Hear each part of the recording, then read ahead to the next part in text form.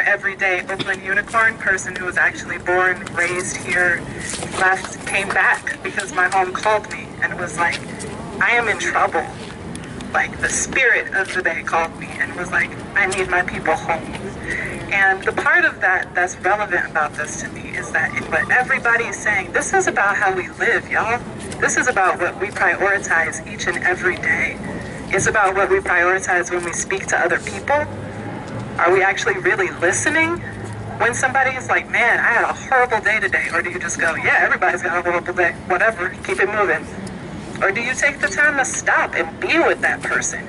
Be a human with that person? Because that, for me, like Oakland, of course, has always been a complicated place. This country has always been a complicated place. This conversation, like, not to dismiss that at all, it didn't start with the Black Panthers. People have always been saying this every single day since this shit started hundreds of years ago. Every single day since then, somebody has been saying it. Did you listen? Did you take what they said to heart and change the way that you live? Because that's what creates this.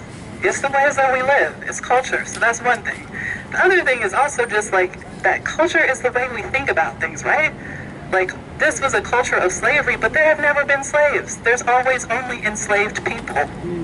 Always only enslaved people. And when you remember that there are always people, those cops are people. They're messed up. They see crazy stuff every day, and they go out and they act out on it because they need somebody to listen to. And pain just spreads. That's what it does. And unless we create a culture of healing, which is part of what I understand Oakland to be, that's how I try to stay up and be in alignment with what Oakland means to me, and that's part of what scares me about gentrification, is the culture that we will lose. And like, I'm a brother from New York, I'm sorry that you don't hear people talk to you, because I used to live in New York, and that's what bothered me, is I felt like everybody was rushing, and I was like, man, at home, people are like, oh, I like your hat. Those are great shoes, you know, and just those moments of connecting, and that changes your whole day.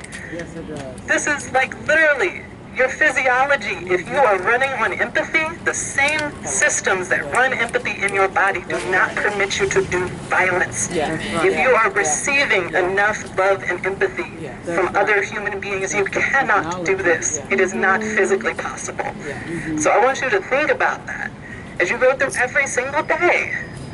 And you see somebody that just looks like they're having a bad day. Because we got eyes. We can see other people. And you see that and you just smile. That changes things. That's, you know, and that's something everybody can do. It costs nothing. You don't need anything other than everything that you already have.